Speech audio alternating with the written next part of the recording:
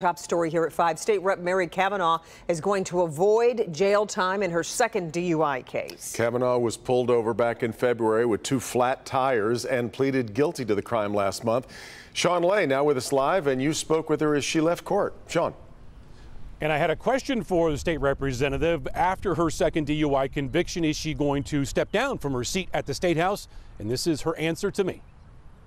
We do have to ask if the state rep is going to resign her seat. I will not be resigning my seat. I did want to make the statement that I have accepted responsibility for my actions.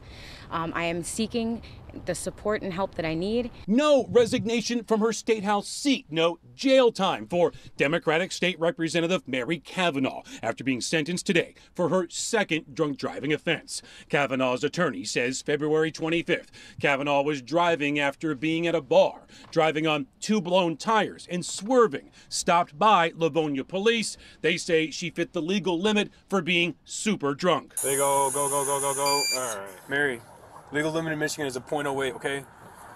You blew a .176. Cavanagh must undergo drug and alcohol testing and take part in a 24-month sobriety court program. Then she'll be on probation. I am looking forward to using this to become a better person, and I am seeing that there is another life, and it's sober life. Also speaking in court, Christine Wofford to tell the judge she's been hit twice by drunk drivers. I really wanted to commend them for stopping her. She could have really caused some damage. Wofford says Cavanagh's offense was so serious she could have killed someone. You're absolutely right about that.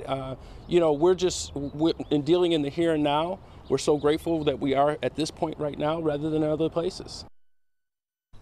Now, Mary Cavanagh is the Democratic Vice Caucus Chair. She serves on a couple of committees in Lansing, Tax Policy Committee, along with the Local Government and Finance Committee. We asked if she would be stripped of those committees or some of them. She didn't answer, but Todd Perkins, you just saw there, her attorney said those decisions will be made up in Lansing going forward. We're live tonight in Livonia. Sean Lay, Local 4. Yeah. All right, Sean.